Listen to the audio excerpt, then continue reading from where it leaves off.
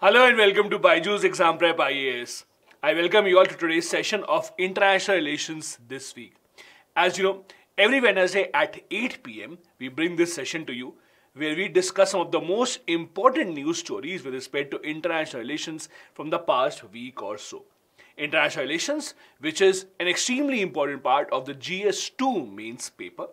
It's a subject that is mostly dynamic in nature, meaning that you're expected to read about the news stories that have been in the news rather than fretting about the past.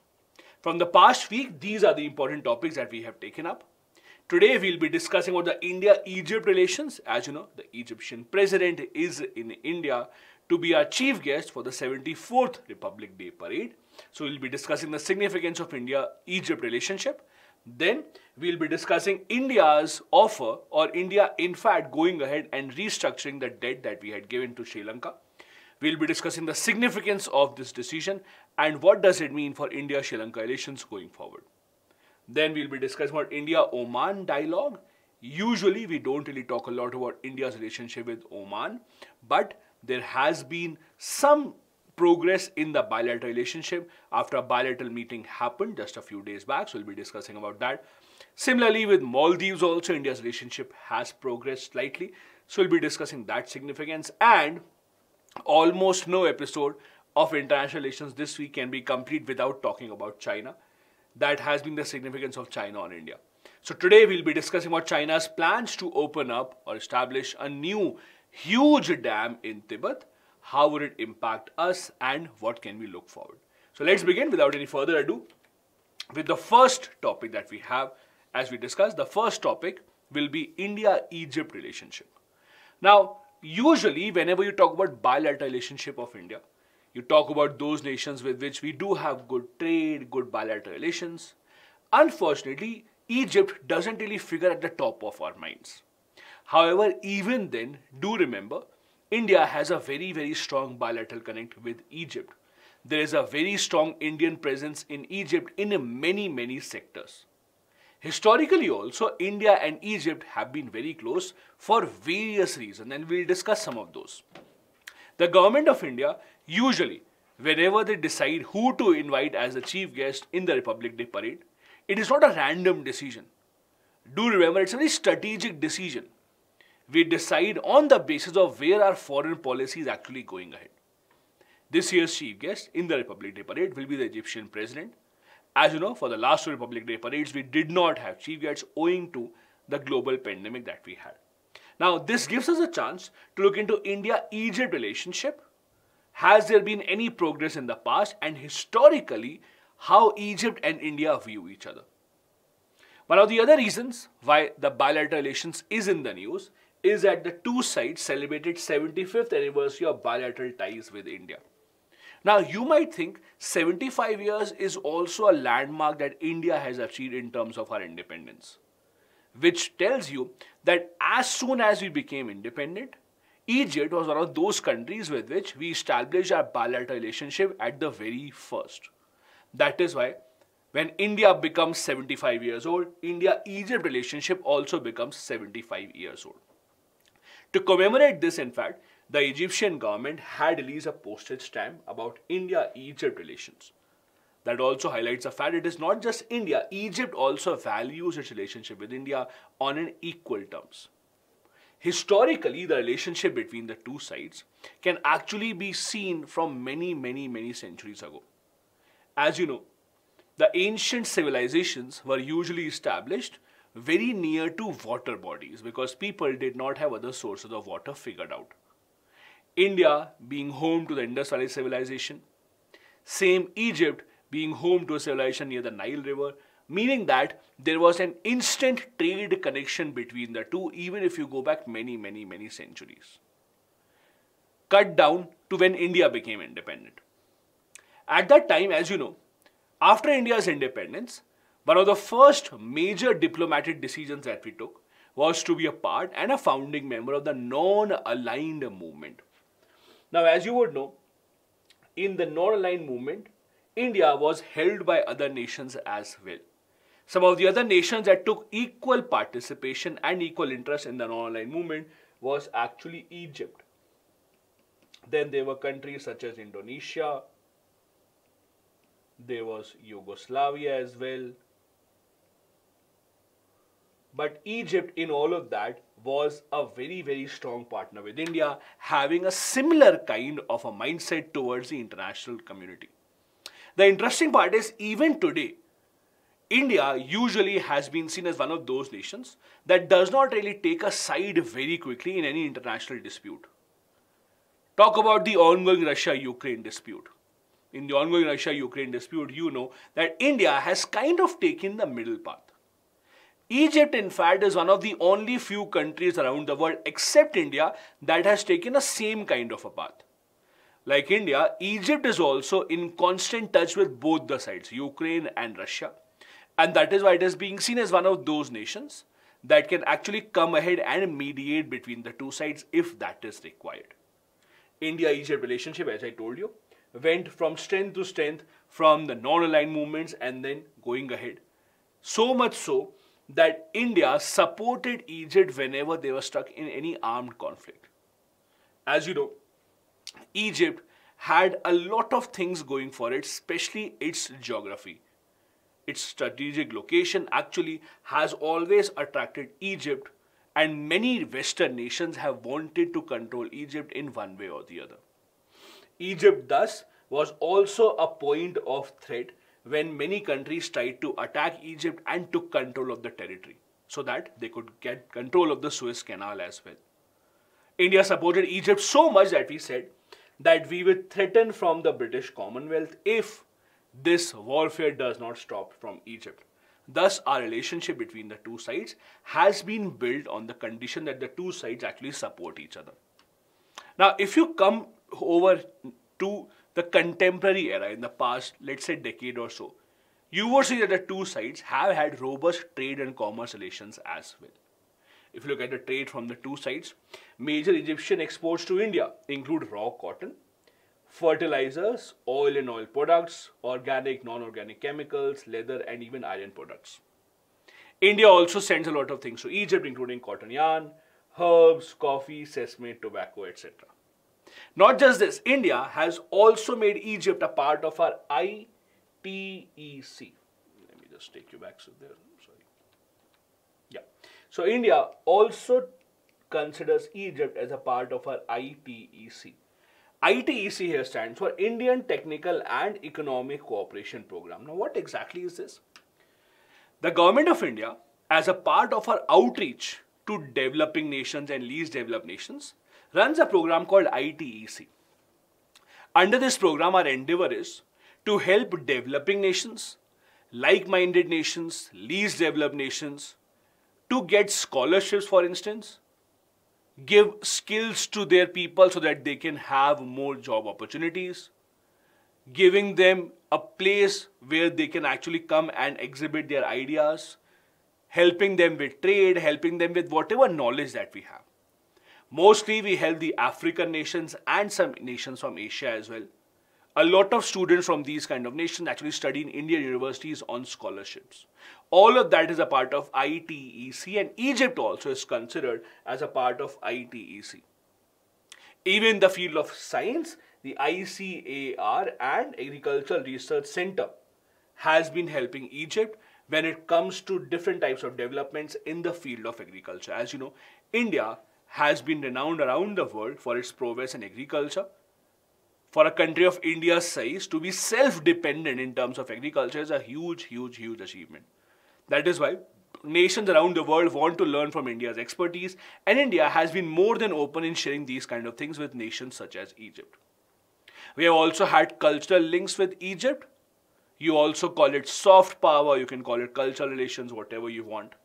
There's a famous festival called India by the Nile that is celebrated usually in Egypt. It's an annual festival to bring India's culture to Egypt. Now, as I told you earlier as well, India has this great strength that wherever you go around the world, in whichever country, you will find some number of Indians actually living there for a long, long time. And the same is the case with Egypt. Almost every sector in Egypt has certain Indian presence. That is why these kind of festivals also play a major role in bringing the two sides together. That can go a long, long way and there is only positive aspect to look into right now as the Egyptian president is in India. There are other ways to look at it as well. Look at the strategic location that Egypt has right now. Look at the map. And you will see nations such as China also want to maintain good relationship with Egypt. It is a part of the route where most of the world's trade actually takes place.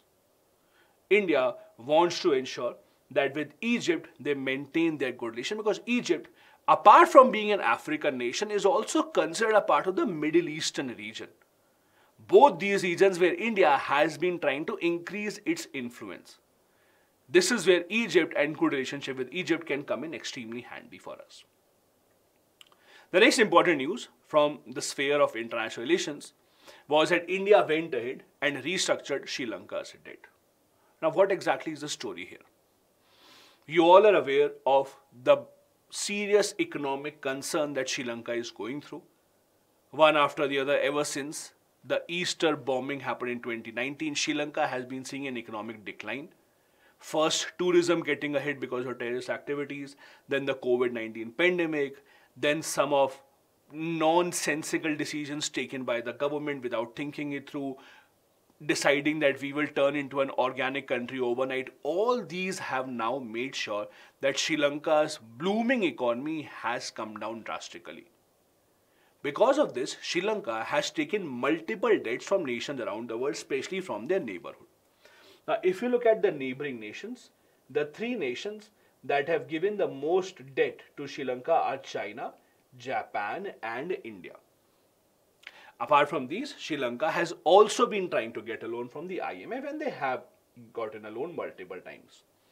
Now, a few months back, Sri Lanka applied for a loan from IMF for about $2.9 billion. Now, you also know, a loan from IMF is very different from any other loan, in the sense that when IMF gives a loan, it puts a lot of conditionalities. Any IMF loan has a set of conditions attached to it. There are very, very strict conditions. Conditions can be to improve your economy, to increase your tax base, to reduce your subsidy, to reduce any extra expenditure that you have. On the other hand, IMF also wants to make sure, would you be in a position to give the money back or not? So what IMF told Sri Lanka was, if you want a loan, okay, we'll give you a loan. But the condition is, the three nations that have given you most of your debt, go to them and ask them to sign a promise letter saying that we will restructure Sri Lanka's debt. For example, let's assume Sri Lanka right now has to pay back China, that's a random number. Let's say they have to pay back $100 million to China every month, $100 million to Japan every month, and $50 million to India every month because of the loan that they had taken. Now, IMF thinks they already have to repay $250 million. How will they repay IMF loan? So IMF wants Sri Lanka to go to China, Japan, and India, so that these countries promise. China promises, okay, I will not take $100 million. I will only take $20 million a month, so that Sri Lanka can give back IMF loan. Japan should also promise, I'll only take back $20 million, no problem. India should say, okay, I'll only take back $5 million a month. Don't worry. You will have enough money to give back IMF's loan. This is what IMF has been wanting from Sri Lanka. Now, Sri Lanka has approached these countries one by one. China has not been very open to it, because if you look at it from China's perspective, it is well known around the world, they are very happy to give you a loan. But when it comes to taking back the loan, they are very, very strict. Chinese loans are almost always above the market rate. They are very strict loans, and if you don't pay them back, they will take away your territory, as they have done in the Hambantota case. Out of these three, India has become the first and the only country to finally offer debt restructuring to Sri Lanka. This is the big news. Our Foreign Minister, Shri S. Jaishankar, was in Sri Lanka, where he assured that don't worry, we are promising that we will restructure your debt, and we have also told IMF that we are ready to do that. India has not waited for any longer, because we know how important it is for Sri Lanka. Now, this is also a chance for India to tell Sri Lanka, see, this is the time that you get to know who is your real friend. At a time that Sri Lanka and many politicians in Sri Lanka had been giving priority to China over India when it comes to having bilateral relations, when it comes to giving first preference on a lot of projects. This kind of a decision by India to go forward and say, we will restructure your debt first, don't worry, we trust you, you are our neighbors, that will go a long, long way in ensuring that our relations between the two sides becomes better. However, experts say that just $2.9 billion coming in from IMF may not be enough to get Sri Lanka out of all the trouble that they have put themselves into. If you look at the amount of sovereign debt that Sri Lanka has been under, which has been considerably increasing, one after the other, there have been certain scandals coming out of Sri Lanka, there have been certain other issues, and the government has just not been able to get the economy back on track. There are various reasons why Sri Lanka finds itself in a situation that it is in. As I told you, many people believe and agree, it all started from the Easter bomb blast of April 2019. See, nations such as Sri Lanka, Thailand, Maldives, a large part of their economy is dependent on tourism. Sri Lanka, yes, it exports tea, coffee, but mainly Sri Lanka is still dependent on tourism. A lot of people come into Sri Lanka, they spend money, that is how Sri Lanka also earns foreign exchange. However, no tourist would want to go to a country where they don't feel safe. That is why every country that prides itself in having a lot of tourism gives a lot of importance to its security. Be it Thailand, you talk about Dubai, you talk about all these nations. That is where Sri Lanka lagged in April 2019 when they saw the Easter bomb blast. Since then, the tourist influx into Sri Lanka has been declining. Then, as you know, 2020, 2021 were the COVID years where the one sector around the world which was impacted the worst was the tourism sector. No one was going anywhere, so obviously there was no income that Sri Lanka had at that time. On top of that, all of a sudden, Sri Lankan government decided in 2021, we will become organic and all fertilizer imports were completely banned without any clarification, without any intimation given to the farmers. That overnight led to a huge problem in Sri Lanka. There was shortage of food. The small little quantity of food that was available became extremely costly, and people were out on the streets for even the most basic amenities. On top of that, they are still reeling under the debt of China. As I told you, if you have a project for which no one is agreeing to give you a loan, no nation, World Bank, any multilateral organization is not ready to give you loan, you can be rest assured that China will give you loan for that. China, in fact, looks for those kind of infrastructure projects where they know that the money is not going to come back. Why do they do so? They know that this is a chance to then acquire that property. The same thing that they did with Hambantota port. Since Sri Lanka was not able to repay on time, Chinese said, okay, no worries. For 99 years now, your Hambantota port will be our territory. So for 99 years, Sri Lanka can't earn from that port. Chinese will earn from that port. All of that has pushed Sri Lanka into such a big mess that they have not been able to dig themselves out of it. Now, if you talk about Sri Lanka and if you look at their social indicators and economic indicators, you should understand amongst the South nations or South Asian nations, when I say South Asia, I'm not including China, etc. Those are Southeast Asia. Basically, look at SAARC nations. Sri Lanka, by far, used to have the best economic indicators, the best per capita income, the best social indicators, best health standard, literacy rates, every single thing. However, even then they have come to this situation because of a series of bad decisions taken. This also brings in a lesson that doesn't matter what is the current situation of your economy. If there's a bad decision maker that comes at the top, it will not take a lot of time before your country actually goes into that trap. The next news that we want to discuss is India-Oman dialogue. As I discussed earlier, we don't really see a lot of relationship between India and Oman, or at least it is not covered in the newspapers. However, Oman is a very important, very strategic partner for India. If you look at this map, you would see Oman is our maritime neighbor. So we share water boundary. This is where Oman is. Its location is very strategic. This area that you see, the Strait of Hormuz, is extremely important for India. This is extremely important because India needs to maintain efficient and solid trade relations with the nations in the Middle East. And for this, the freedom of trade from the Strait of Hormuz becomes extremely important. And thus the location of Oman has been extremely important. Their trade, that is Duqm, as you see here, D-U-Q-M. This is also extremely relevant for India. This is the trade through which most of the trade actually happens between India and Oman. Recently, the 8th dialogue between the two sides was held in India, where the two countries underlined the generic topics on which we usually talk about. When the two nations, any two nations around the world, when they are maritime partners, when they are maritime neighbors, usually the points of discussion are the same, that we need to ensure the freedom of navigation. Not just this, we also have to ensure security of trade, so on and so forth. These are the kind of things that were discussed. India also discussed about the possibility of misuse of emerging technologies where the two sides would want to work together.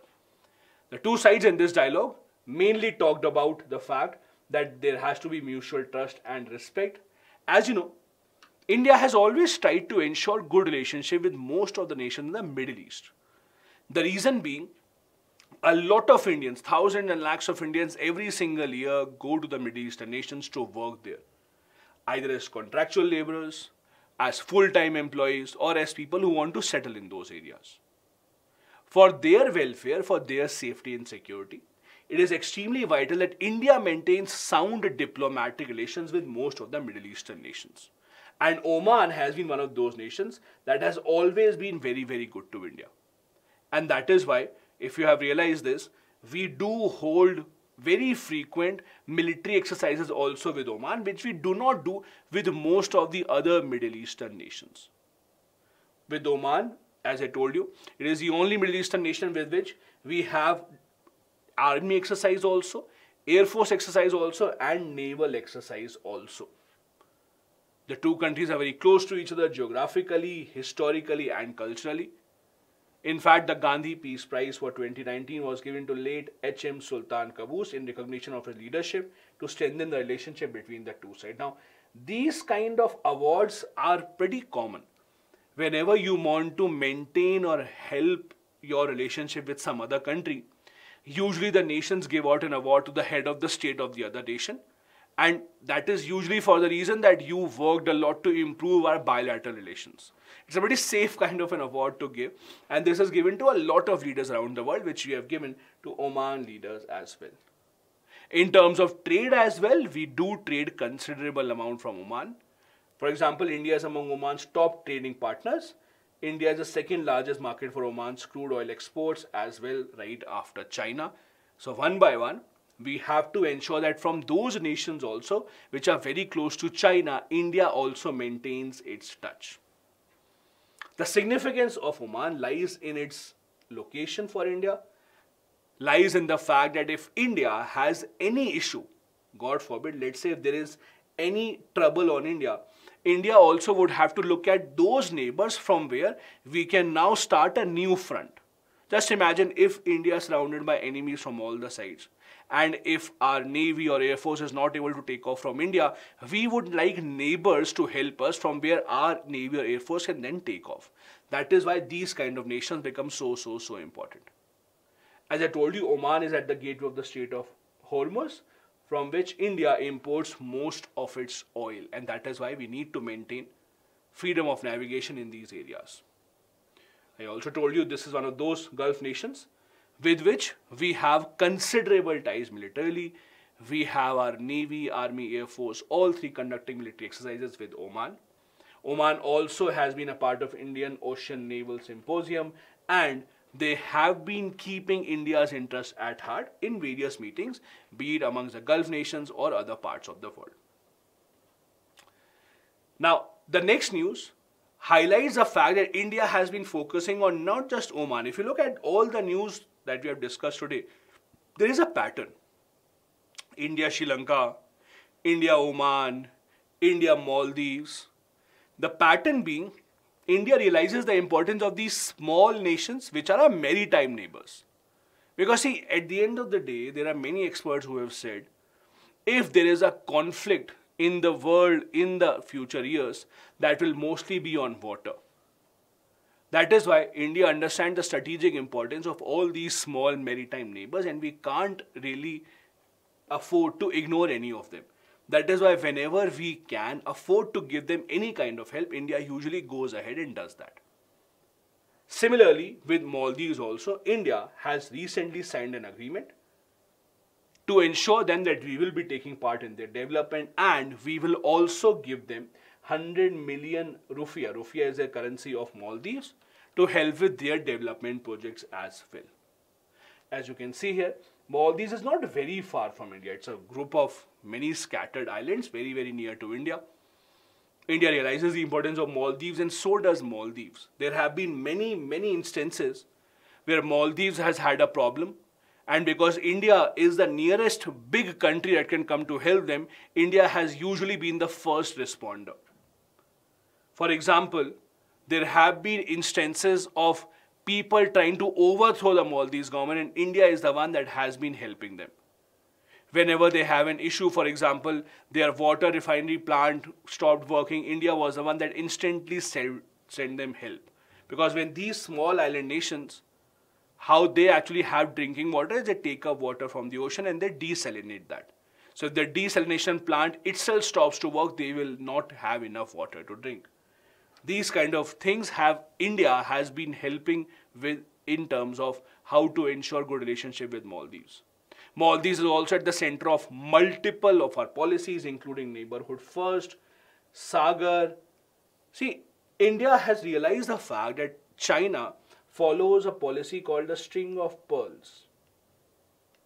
Although China has never accepted this, but the Indian government and Indian diplomacy believes that China has been trying to surround India by ensuring good relationship with small island nations that kind of surround India. Sri Lanka, Maldives, then you can talk about Bangladesh, you can talk about Djibouti, you can talk about all these small nations where China has tried to set up their naval bases. In that aspect, it is extremely important for India that we also counter this same Chinese progression by ensuring that our relationship with these states also is at par. So that if there is a situation where these nations have to choose one partner, China or India, they have to come with India for India's interest. First, as a part of this dialogue, we have offered them assistance, as we discussed, of 100 million rupiah, which is the Maldives currency, for developmental projects of socio-economic importance. Not just this, we'll also be helping them build a sports complex, and we'll have academic collaboration with them. We'll be helping them to collaborate with Kochi University of Science and Technology, where mutual exchanges can take place. We have also had military exercises. For example, joint exercises by the name of Yukevarin, Dosti, Ekatha and Operating Shield have been taking place. In fact, usually you see that bigger nations, India, China, Japan, US, etc., when they usually hold military exercises, they want to hold military exercises with strong nations, strong big nations, so that their military can also get to know about their other techniques, can also learn from each other. So usually you will see the bigger nations not being very keen or very interested in having these kind of exercises with smaller nations having very small military or navy. India, on the other hand, has been an exception in this case. Completely understanding the fact that we might not learn a lot of things from Maldives, even then, we have gone ahead and held multiple exercises with Maldives. In fact, about 70% of their defense training requirements has been fulfilled by India only. India has also been helping them to set up a rehabilitation center for drug detoxification, etc. Anyone in Maldives that has to go to rehabilitation, etc., for that also India is helping them. The tourism industry of Maldives, as you know, is the biggest driver of their economy. If you go to Maldives, you will see in a lot of their resorts, etc., a lot of Indians used to work there. India, in fact, provides a lot of people to Maldives in the form of skilled labor. India is Maldives' second largest trading partner as well. This again goes to show that India is not really going ahead and forcing Maldives, telling that we are the bigger nations, we want more things in return. India, in fact, has been taking up the role of our elder brother and helping Maldives in whatever way that we want. Then we have also been helping them with infrastructure projects as well. The new terminal in their airport will be opened up with India's help. As we discussed, Maldives being a nation which mainly depends on tourists incoming, they would be really helped if more infrastructure around their airport is developed. If the airport is able to handle more flights with state-of-the-art technology, and India has been helping with this as well. On the other hand, it would be wrong to say that there are no issues between the two sides. The one issue that India has with almost all these nations when it comes to bilateral relations is the presence of China.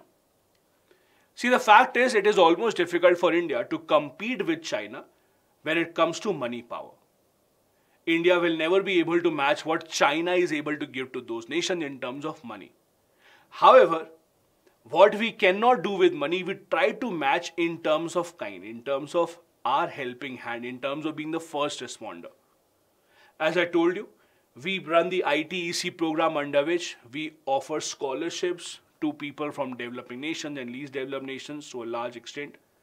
Not just this, we have also been helping people from these nations learn about agriculture, gain certain skills, giving them as much help in terms of infrastructure as possible. We were the first ones, as I told you, to help Maldives when they were in the middle of a military overthrow as well. All these small little things from the side of India have been offered to Maldives in the hope that that would be enough to sway Maldives away from these Chinese impression or Chinese influence and come towards India. But again, it is these individual nations that have to decide at the end of the day. Does hard cash money matters more to them, or does the other things matter that India provides them? The other problem that we still have is the issue of increasing radicalization. In the past decade or so, a lot of people from Maldives have joined many terrorist groups, including the Islamic State and jihadist groups in Pakistan, which can be a threat to India. Since Maldives are very, very close to India and we do not really anticipate much threat from Maldives, this is where it becomes even more tricky. Any attack launched on India from Maldives can become very, very tricky because we don't want to attack this friendly nation. Maldives has also been politically unstable since 2015 Feb. Ever since the arrest of their opposition leader Mohammad Nasheed on terrorism charges, there is still an aspect of instability in politics of Maldives, so we want that to be settled before we go ahead in the next phase of our bilateral relations.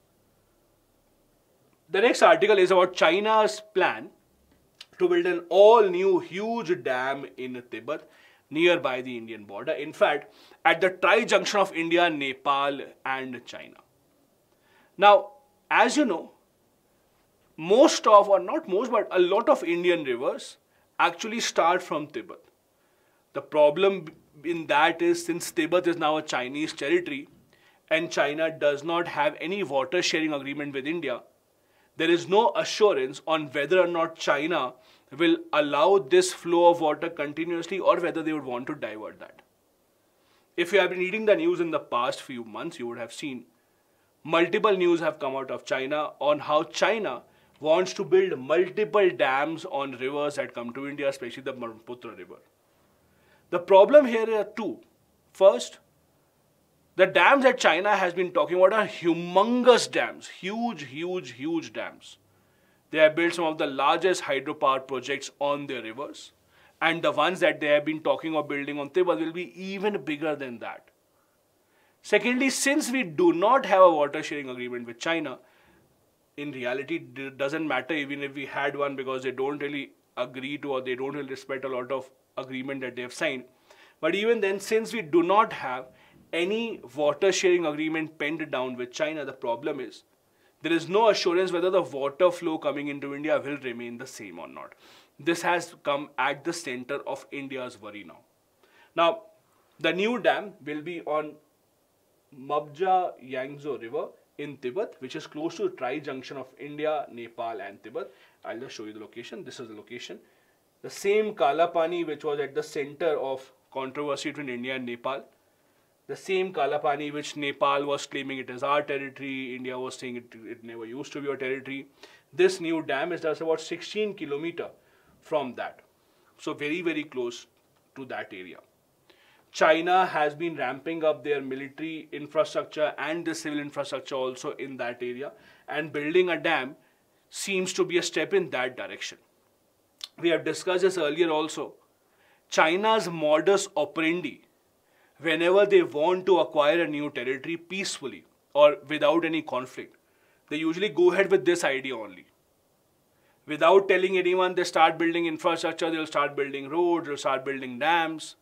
And then when you realize this, when you raise questions, they will say, oh, we have already built this, now this is our area. So that junction also where they are trying to build this huge dam, and since it is so close to our border, it is an even bigger worry. Since it is so close to our border, it's so close to our territory, and China would have the right to control the flow of water in that dam, this can be very, very detrimental for India's interest. Because in that case, if China decides when they stop the water and when they let the water flow out, that will become very, very problematic for the Indian side. This is not the first time that it has been happening. China unveiled the plans in 2021 for a massive dam on the lower reaches of the Yerlung Zangbo to generate 70 gigawatts of power. 70, this is humongous. This is 3 times of their Three Gorges Dam, which in itself is the world's largest hydropower plant in terms of capacity. So they already have the world's largest hydropower plant that generates the largest amount of electricity in the world. And then the one that they're trying to build now will be 3 times of that. That again is a warning signal for India. Now, how can India counter this? Number one, since we do not have any agreement in place, since China is not one of those nations which actually listens to reason, there is no sure shot way to stop China from doing that. However, if you have been reading the news, you would have seen the Indian government also had plans that near Arunachal, near the border areas, we will also try to build a reservoir. There were news of reservoir being built. Now, what would the reservoir do? See, reservoir cannot stop China from doing whatever they are doing. Reservoir is kind of a safe situation in terms of an emergency. Let's say China, without any warning, goes ahead and opens up the gates of the dam and a lot of water starts flowing into Indian territory. For that not to overflow our rivers, for that not to cause artificial floods in India, we can use this reservoir where if the water comes in at a great quantity from the side of Tibet, we can use this reservoir where the water will be collected rather than going ahead. So we can collect this water, we can stop it, and then we can decide how the flow should be in the coming months or in the coming years. So that is kind of a fail-safe situation. But again, this is all just on paper right now. We have not gone ahead and started this. Same with China. Even these dam projects with China also are still on paper mostly. They have not really been translated into something real. Similarly, the news from Indian side also to build these kind of reservoirs are also mostly on paper. There are multiple concerns that we just discussed. First, as per many experts, if the next world war is to happen, in all probability, it will happen over water.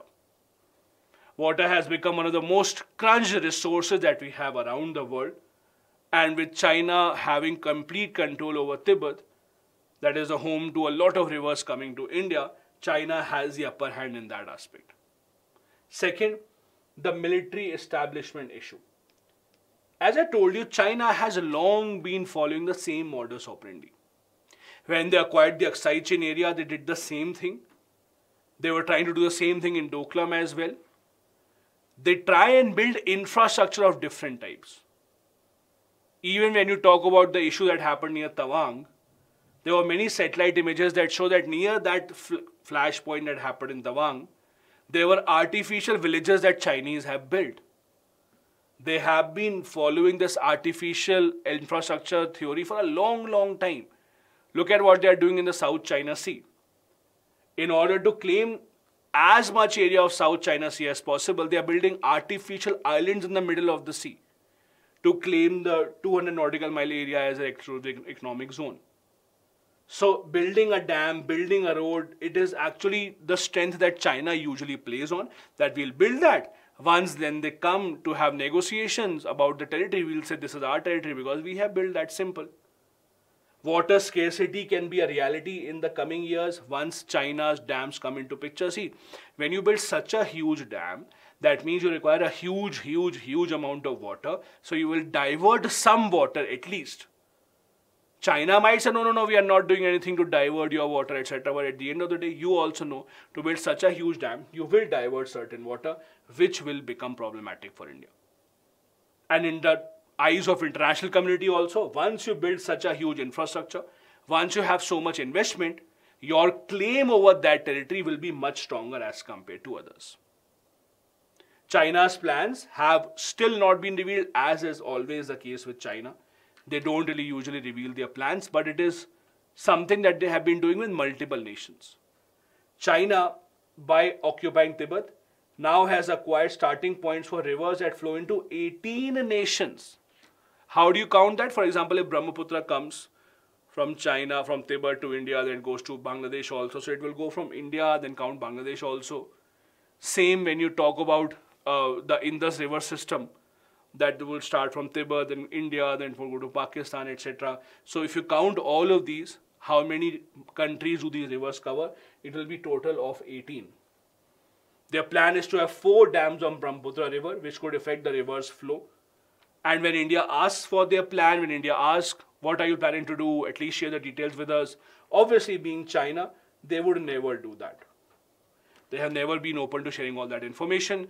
Our danger is, or our fear is, it may also impact other northeastern states such as Assam as well. So it remains to be seen how in the future we are able to counter this threat, whether there is a need to build that reservoir that we were thinking about, and if we do build that, how helpful that is. This is what we had for you in today's International Relations this week.